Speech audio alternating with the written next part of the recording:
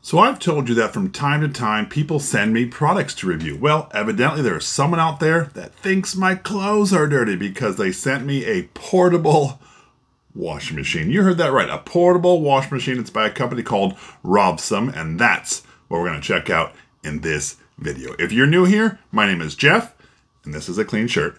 And this is Jeff Reviews for You. I review a whole lot of products. I specialize in reviewing as seen on TV items. Every once in a while, I do a little bit of a DIY just because I like to.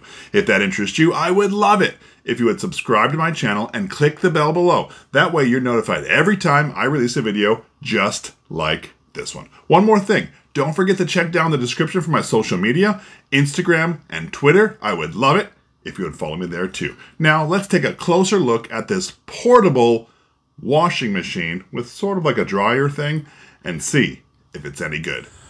Once we take this out of the box, we see it's pretty compact.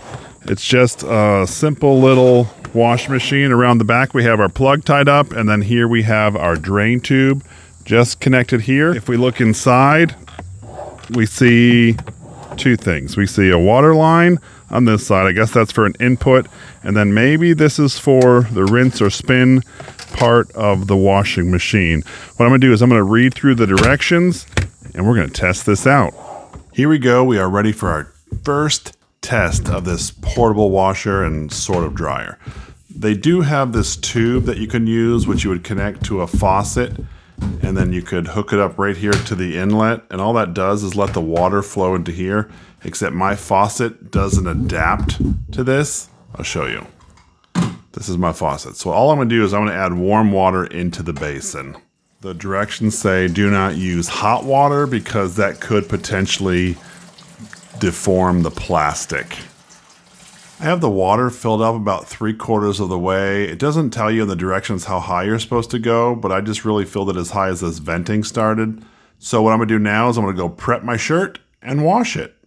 So I know this is nasty, but sometimes this happens when I sweat. I get some ring around the collar, and I'm going to put some soap right on here and scrub it together and add a little bit more soap and put it in the basin. Because this is much smaller than my typical wash load, I'm only using about 1/4 of the one line. If you can see the one line here, just because I don't want to have too much suds. First things first, like I said, I'm going to pour this across the neckline here and do a little hand scrub. I would do this with a regular wash load just the same, so I want to make sure I give this equal opportunity to get this thing clean. So I just scrub the collar a little. Now that I'm happy with scrubbing, I'm going to put my shirt in, dunk it in the water, add the rest of the detergent, and start this up. I'm going to leave this on standard and turn the timer to 15 minutes. You could automatically hear this thing start to spin. Here you can see in the middle of the wash load, it is doing a lot of agitation, spinning back and forth left and right. I like that this basin is clear because I can see what's going on. Here's what it looks like as the wash is washing. Now you might notice these vents. What I'm thinking happens is that this water spills over into the vents and immediately drops into the drain line. Here's what I was talking about, that it's spinning out of the drain even in the middle of the wash cycle, thus catching the overflow. At the end of the 15 minutes, it was kind of anticlimactic. This went all the way around. There was no ding, there was no buzzer. It just ended. Anyway, so what we're going to do now is we're going to turn the center dial to drain so we can start draining the unit itself. You want to be sure to have the hose connected securely because mine shot out of the sink, but I caught it pretty quickly, and now it just drains what's in the basin. Just finished draining, and as you can see, this is still full of suds, which kind of worries me, but we're supposed to take this out and put it in the other basin, which is like the spin basin. So we're going to put this over here, squeeze in the topper, push it down, and then set this one for 5 minutes. Whoa, that is definitely some high-speed action here. To save time, since I know I'm going to have to rinse this again, I'm actually filling up the washer basin while the spinning basin here is spinning, because I'm supposed to put this back over here, not add any more soap. That soap in there is still from the first time, but I'm guessing I'm gonna have to rinse it a few times before the water turns clear. So this timer just clicked and it's stopping the unit. Boy, is that shaking. So now I'm gonna open this up, drop the shirt back in here, let it rinse again, and redo the whole process. We've just finished our first spin through cycle, and it looks like the neck is a lot clearer and cleaner. I like that. So it looks like it's working. Now I'm gonna put this back in here, let it run through the rinse cycle again, and then spin it. Back to the full 15 minutes. We are on standard, and there it goes. A little pro tip between washes. What I have now is I have the drain opened, and I'm just rinsing this out to get all the soap out, because the last time I washed and rinsed, there was still a lot of soap, and then I had to re-rinse, and so this way I can cut down on the amount of times I rinse because I'm rinsing out all the soap. We've now finished spinning for the third time. This is the final time, I think, because the water was pretty clear. Let's take a look at the collar. I think it looks pretty clear. Well, this little washer passed the first test, but then again, it was just washing one shirt. I'm gonna try it on some more items, but first, I would love to hear from you. What are your thoughts of these portable washers? Would you use one? Have you? Let me know down in the comment section below. I would love to hear from you. So we're back outside. We already know that this cleans, right? Since I cleaned my other shirt. Now we're gonna see realistically how much can I clean. So I have 2 shirts and 2 pairs of pants. So right over here is where my discharge bucket is, and I have that line just tied into here just because.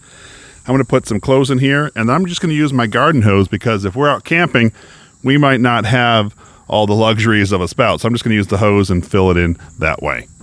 To start this out, we're gonna fill the basin again up with water, at least halfway. Once that is filled up halfway, I'm gonna add the clothes.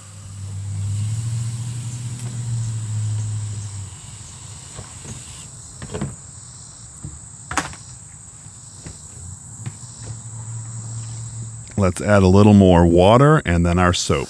I'm only going to add a fraction of the amount of soap that I added yesterday because, well, I just had so much soap to deal with.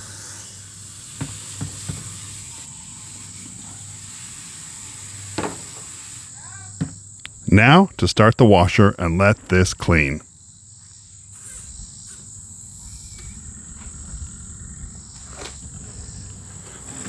We just spun it around and started the washer, and there goes the machine. Let's check back in a little bit. Although it's still spinning, it's definitely not spinning as well as it did when it only had one item. I guess that's just what you get when you have more clothes in there.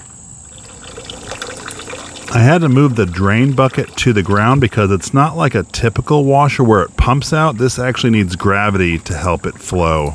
It was just holding it in there, it would not drain. So my wash is done, but this is what worries me because this stuff is still pretty wet, and that basin to spin is not very large. It's like half the size of the washer. Like right now I've just put my 2 shirts in and it's full. So what I'm gonna do is I'm gonna rinse these for 5 minutes and then put my pants in for 5 minutes after that.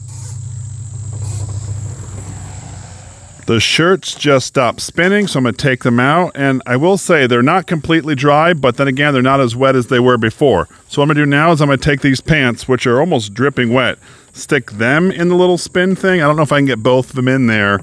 And when these are spinning, I'm going to put the shirts back in this basin and rinse them out again. So when they're done rinsing, they can switch over here and I'll be done with them. Put our lid on top on this side, close it down. Start the spin to 5 minutes. Fill this one up with water. And we're going to let this rinse now for 5 minutes too, and then switch them again.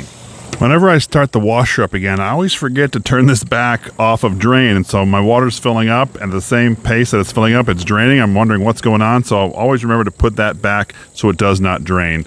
This did not have a 5-minute mark. It was 0.36, so I put it between the 3 and the 6, hoping that's around 4 or 5 minutes. I will say, even stuffed in there like these pants were, they still are just as dry as the shirts were. This thing does a pretty good job of extracting that water. Now to put the shirts in here, re-rinse the pants, and repeat that same process. So I'm going to test out the spin cycle here, and I did not even drain these pants if they're still soaking wet. And I'm going to stick them right in here and see how they do, see how dry they get at the end. Let's check them out in about 5 minutes. Oh, you know what? They're pretty dry. I thought that they would still be damp and I would have to do this again. That's pretty impressive. I will say the machine towards the last minute or so was shaking a lot. In this video, we took a look at a portable washing machine. I was able to find it on Amazon, and as per the filming of this video, it retails for about $100. So what did I think of it? First things first, does it wash clothes? Well, yes, it does. You saw that I was able to wash one of my shirts, and then I washed 2 pants and 2 shirts, and I've done towels and all sorts of other things. I ran about 20 different loads through this just to see how the machine would work over time, and it washed everything. It's a semi-automated machine, and what that means is you do not set this and forget it and go. You are very much involved in the washing of this, whether it's changing water or moving items from one take to another and then back, making sure the machine doesn't fall over. So there is some labor involved, just so you know that. A main feature of this washing machine is that it's portable, so that makes it great for those dorm lives or apartments that don't have washers, van lives or RV lives or etc, etc. Those are the kind of things that this would really benefit. Definitely would not replace your home washing machine. I will say there were some things I noticed about it. It definitely shook a lot, and there's a few times I was worried it was going to fall right off the table, so be careful with that. Also, the drain hose, I ended up just dropping it right to the floor, not even in a bucket when I was outside, because it just wouldn't pump up and through, and I noticed that it was just labored trying to drain out of the base and such. So if I just dropped on the ground, that gravity flowed just right down and out. Just some things that I noted when I was using this. Anyway, if this is something that interests you, I will leave a link down in the description. This is Jeff with Jeff Reviews for You. As always, thanks for stopping by, and I hope you have a great day. It's important to always watch this because sometimes you might get an uneven load, like right now, and the machine might start to move. You just don't want it to fall off the table. I will say it is pretty quick at extracting the water and therefore stabilizing the machine, but always keep an eye on it just in case. I really do appreciate that you stayed around for my entire review of the portable washing machine. I should say that some items take a really long time to dry, such as towels. My clothes tend to dry pretty quick, but just so you know that other things may take longer to dry. On the subject of cleaning, you should not neglect the front of your house or the outside of your house. And so there's a product I reviewed not that long ago that's meant to clean the outside of your house, and it's called 30-Second Cleaner. So what I'm gonna do is I'm gonna link that review right up here, and I would love it if you would click on this link. And when you do, by the magic of the internet, I'm gonna join you at that review. So go ahead, click it, it's safe, I promise.